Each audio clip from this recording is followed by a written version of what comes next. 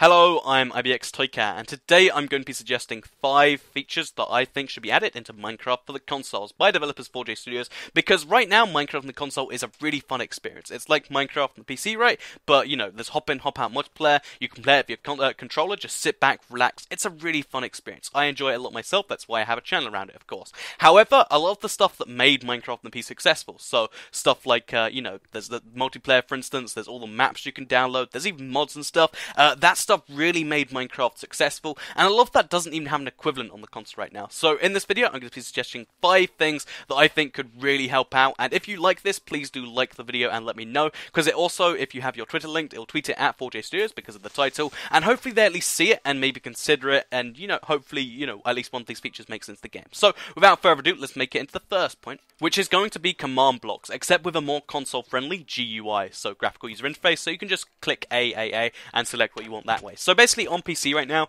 the command block, what it does is you can type in your own custom command, any command, so you can make the tick speed go faster, you can move time faster, you can, actually teleport people around, whether it be certain people, you can give people items. There are so many different commands you can use. However, on the console that's not really too friendly, because you have to type, /TP at toycat, then the really specific coordinates, and that's not really too convenient, especially for the consoles to even make it, or to actually play with it. So what I think would be a way better idea is if they added a graphical user interface. So that means that instead of selecting, /TP at P, to the certain coordinates, what you could instead type is there'd be options. So you could be like, okay, so I want it to be the nearest player. So it'd just be nearest player. I want to teleport them, and I want to teleport them to, and then the third box would be like a certain set of coordinates. So you could be like, I want to teleport them to spawn, or I want to teleport them to, wherever it might be. And you can use these command blocks in these ways to do some really cool things and still have them very accessible. So unlike the PC command blocks, they wouldn't have to be locked away for people who use a specific command.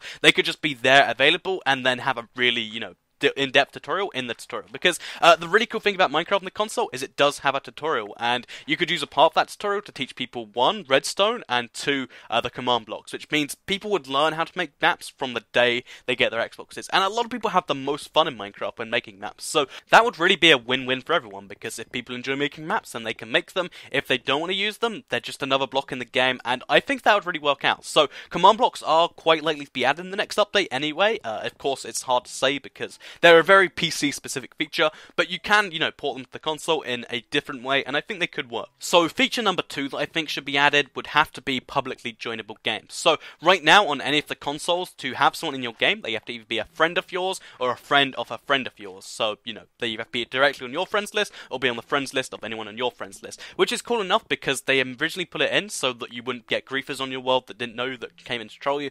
But I think at this point, I think it's worth going through that, having anti-grief protection, which is in the game, by the way. You can disable any permissions for anyone who isn't your friend, but you could still have people tour your world that aren't the friend of a friend. As a YouTuber, this hits me directly, but I know there's a lot of you guys too that, that you'll try and get into a game and be like, oh, we can't play together, we're not friends. So right now, if you want to play with people you don't know, you have to go to an external forum or my comment section or something like that, find other people who are like-minded and then add them. That feels like a lot of, effort to go through for something that could be a part of the game for everyone. So what I recommend here to make the game both fun and friendly and not, awful like a lot of matchmaking can get, is just have a separate option when you go to play games, so you can play by yourself, you can play with friends, or there's a search for game options. So you could have a few categories defined by 4J, so it could just be basic survival, creative, you could even have mini game option in there. Just have loads of basic options like that, and then have chat, options. So if you're, really young, then there's no chat, there's no game chat, no one can harass you, anything like that. I think that's a really important thing to get down. A lot of people who play Minecraft are really young, you don't want to, expose them to people who can be really toxic online.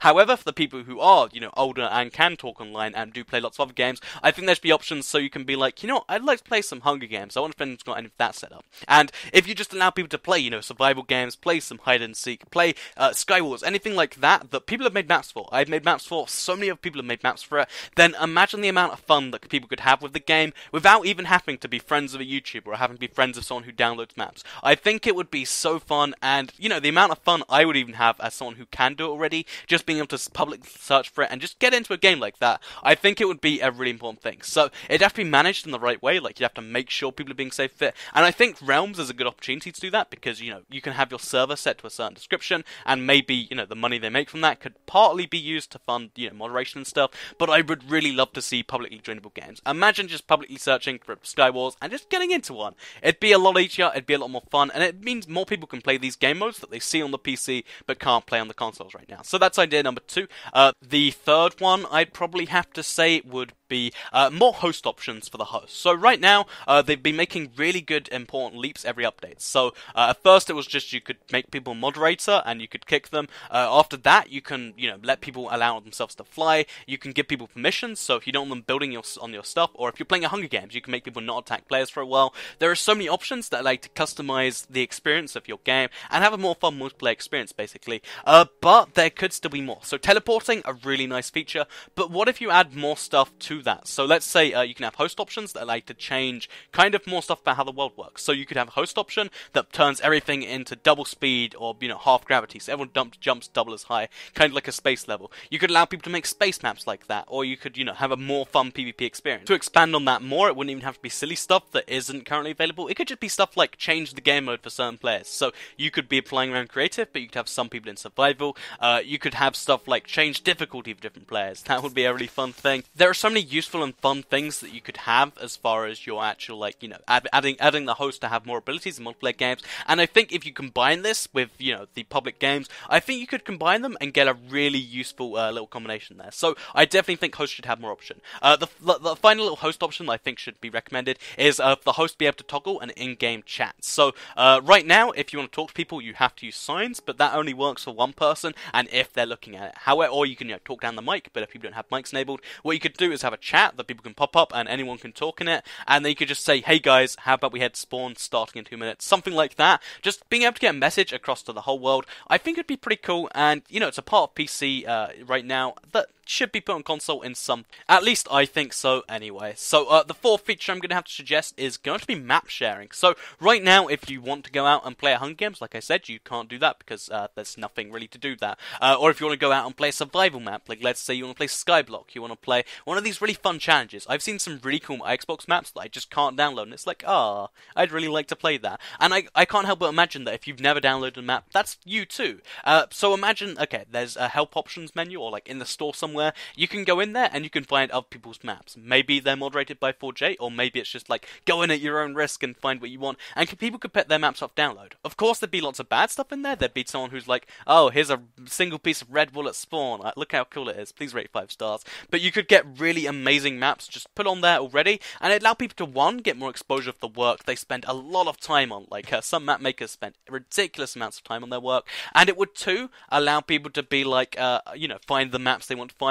Personally, I'd go in there looking for fun survival maps if I need those, or like CTM maps. There is a lot of options of this, and I really, you know, I'm excited the day that one day we might be able to share maps. I think Realms, again, makes this more of a possibility, because then you could just, you know, download the map and put it onto your Realms server instead of locally downloading it, and you could play around with lots of other people's maps. It would definitely add more needs for servers, and I think maybe with that perspective, like, ooh, we'll sell more servers, that might be, you know, a way to sell it to them. I don't know. I really think map sharing would go hand in hand with servers, and I hope they consider them together. So for the final idea, this one is already one that's possible and already has been done, but, you know, was disabled for technical reasons. Basically, infinite worlds on the current gen system, so Xbox One and PS4. So they are capable of, you know, infinite worlds, but there are save size restrictions, which you can actually see when you go to your Xbox One, you know, file size. You can see how much of that bar you've used. However, despite all of my efforts to fill up a world as much as I can, I've still only got like 1/10 of that bar filled. So even if I explored so much of the world, like I went hundreds of thousands of blocks in one direction, I don't think I'd come close to filling the bar, and then I'd have to work on it all and stuff.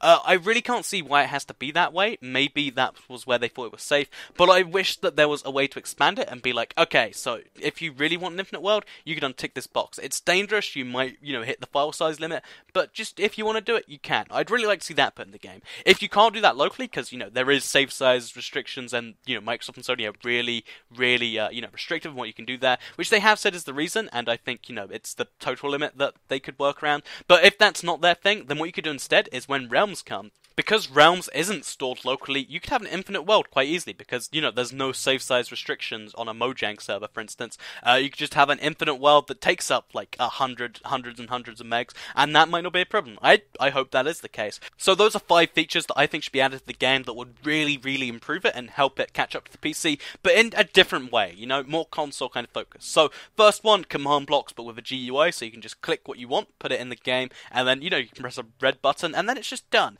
Like, treat it like a piece of redstone on the console, rather than the kind of more modding functionality that has on PC. I would like to see more host options, so stuff like a chat, stuff like the ability to toggle rain on and off, change the time of day, loads of stuff like that. Give the host that power, because, if you're playing a multiplayer game, they kind of need to have power so they can, make everyone's experience fun.